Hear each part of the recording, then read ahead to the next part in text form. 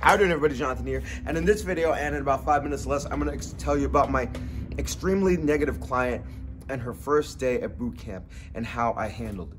So I don't do my intro consultations anymore. I hired somebody else to do it. So when somebody starts in for the first day, I'm essentially meeting them for the first time, so I have to speed meet them.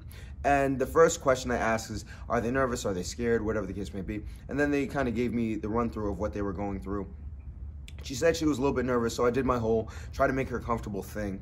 And then we immediately started to go into our group training workout class. Now, mind you, this is one of my smaller classes, my 7:30 a.m. class, so there are like 6 people. We have one gentleman that's like over 300 pounds, but everybody else is like in fairly, like really good shape. So I'm sure she looked around and she felt like, oh man, I'm out of place. And then here's the thing about my client that's a little bit bigger. He actually moves really well now. He's in his 3rd week and he's all about it. So I noticed as soon as we started the workout, she started to feel defeated because she was looking at everybody else and then she was watching them work out and then she was like, I hate exercise. Like, you know, she was essentially saying like, I don't want to be here. And when you are dealing with somebody that has not exercised in a while, I came to find out that she hadn't worked out in 4 years. When you're dealing with somebody that hasn't exercised in a while, and they're in a group setting, if they feel like they're gonna fail, that's what they hate. It's not that they hate exercise. They hate the idea that they're probably gonna fail publicly, all right? So it's your job as a trainer to calm them down, because my visceral reaction, since it's been a while since I had a new person in this class, my visceral reaction was, all right, I'm gonna talk to her, I'm gonna say, well, maybe this isn't for you, maybe you need personal training.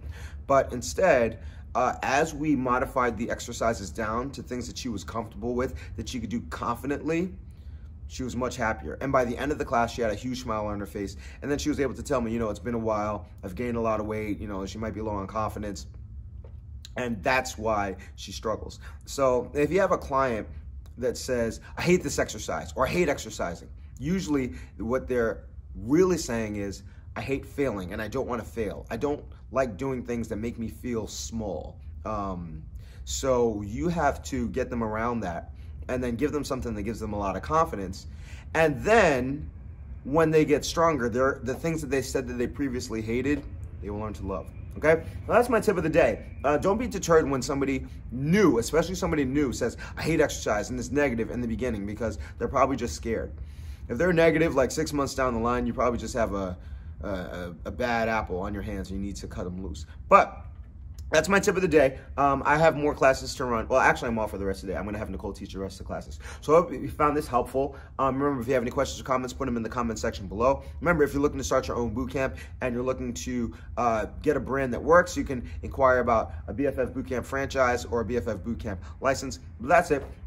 As always, remember to eat healthy, hydrate, drive safe. Stress levels all, get rest, don't stop anybody. Love your client, they'll love you back. I'll see y'all tomorrow or the next one, and you have a good one.